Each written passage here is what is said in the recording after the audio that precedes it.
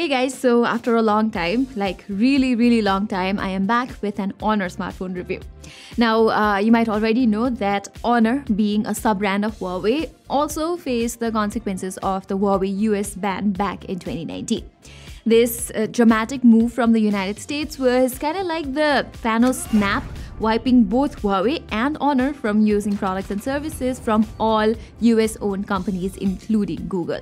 But since the ban was only on Huawei, it could technically save Honor by selling it to other companies, which means Honor would function as a completely separate entity. And to no one's surprise, Huawei sold Honor to a Chinese company back in 2020. This hence allowed Honor to regain access to services from Google and other US-based companies. Since then, Honor has been back in the smartphone industry and has been making waves with a range of budget, mid-range and flagship products, including foldables. In fact, it was quick enough to regain a 15% market share in China in the third quarter of 2021. And in the first and second quarter of 2022, it even became the #1 smartphone brand with a 20% market share in China. Now, besides China, Honor has been expanding its business globally as well. And today I have the company's first global launch for 2023, the Honor X9A, which I have been using for a couple of days now. It's a mid-range phone that recently launched in Malaysia for 1500 Malaysian ringgit for the single 8 to 56 GB variant. That roughly converts to around $340 or 28,000 Indian rupees. Okay, the first thing I'd really like to talk about the Honor X9A is its display. Realme recently delivered a stunning curved display in the mid-range segment with the 10 Pro Plus, and we get a similar experience here as it also comes with curved sides that look and feel incredibly premium. And it's not a steep bend, 45 degrees to be precise, so I haven't had any problems with accidental touches of any kind here. But as premium as it looks, curved sides always pose a risk of damage due to the additional stress on the edges. And to address this, Honor is using what it calls deeply reinforced glass on the Honor X9A, which is set to increase the toughness and rigidity of the screen. Besides this, the Honor X9A has also secured a bunch of standard durability tests, such as the marble drop and steel ball impact. So screen durability should not be an issue with this guy. Okay, moving on, the AMOLED panel here comes with a full HD plus resolution, 120Hz refresh rate and a 10-bit color gamut. So the overall quality of this panel is nice and the colors and contrast here are pretty good too. And the bezels around the display are also quite minimal, so you will have a great time binging movies and shows. The phone also has Wideband L1 certification for full HD streaming on OTT platforms. Speaking of which, I recently finished binging the entire Wednesday series on this phone, and I was pleasantly surprised by how easy it was on my eyes at night. This was mostly thanks to the 1920Hz PWM dimming, which basically reduces the screen flickering issue in low lighting situations, hence less strain on the eyes. However, given how good this screen is, Honor should have provided a good quality stereo speaker here. Not that its single speaker is not loud or clear or anything like that, but as a 2023 mid-range smartphone, I think Honor should not have compromised on this aspect. Likewise, I am not satisfied with its haptics either.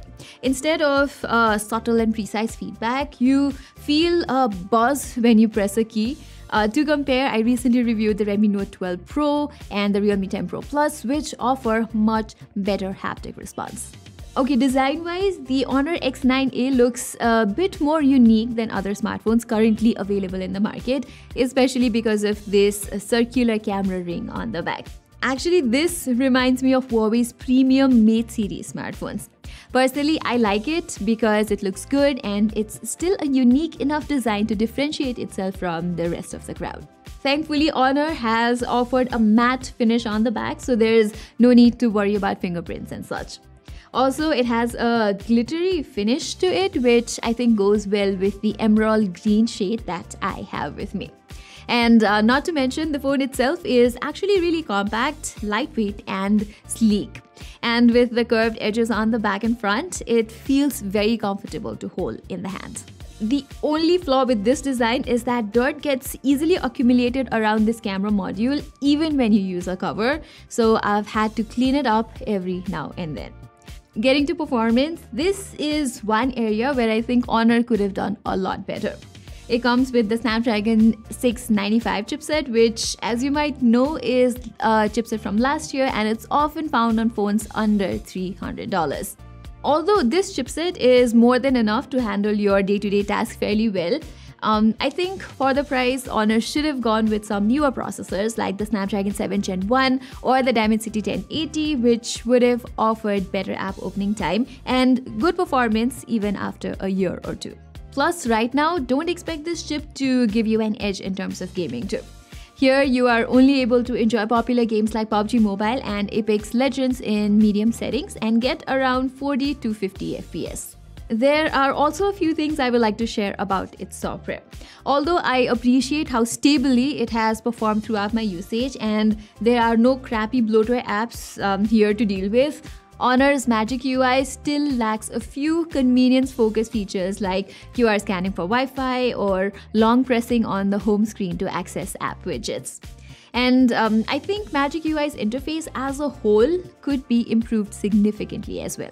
You might also be surprised to find out that it still runs on Android 12 for some reason, and Honor has not even specified any number of guaranteed software updates for the X9A.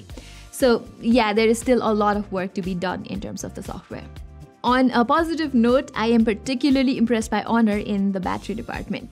Just look at this thing. It's just 7.9 millimeters thick and weighs only 175 grams, but has a solid 5100 milliampere unit, which consistently gave me about 7 to 8 hours of screen on time. Its standby time is also quite good, with just 2 to 3% of overnight battery drain. As for charging, you get a 40-watt adapter inside the box, which takes less than an hour to fully juice up this battery. Okay, let's talk about the cameras now. Here you get a triple camera setup at the back with a 64 megapixel primary, a low-res 5 megapixel ultra-wide, and a useless 2 megapixel macro sensor. For selfies, there's a 16 megapixel camera on the front. As always, I took a lot of photos with this smartphone, and what I can say, especially after just reviewing the Note 12 Pro and using the Realme 10 Pro Plus as my primary phone, Honor still has a long way to go in terms of optimizing its cameras and maybe providing better camera sensors.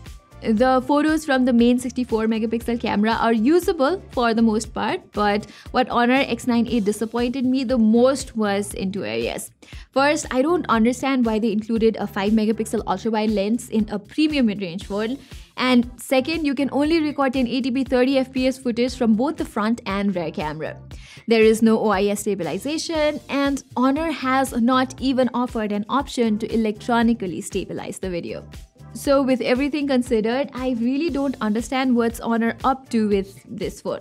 I really like the design. It's really good. The curved display on a mid-range smartphone is also nice to have. It has a good battery backup, and I can live with its UI too. But compromising on very important aspects like performance, cameras, and stereo speakers does not make me feel like the good old Honor is back. I remember Honor used to offer incredible mid-range smartphones back in the day, like the Honor Play with an aluminum back, powerful Kirin 970 chip, and 4K recording capable camera, all at a pretty reasonable price. So I really wish the company could bring back that legacy instead. But at the moment, I believe Honor still needs to progress even further, be it in terms of software or hardware, to match up with its fellow brands. For what Honor is asking for this phone, I think you should consider the Redmi Note 12 Pro or Pro Plus, both of which have OIS cameras, a much better processor, and a stereo speaker setup. And if you prefer a smartphone with a curved display, the Realme 10 Pro Plus is also a better option. So guys, that was all for my review of the all-new Honor X9A. What are your thoughts on this device? Do let me know in the comments. Till then, I'm Pratima, and thank you so much for watching.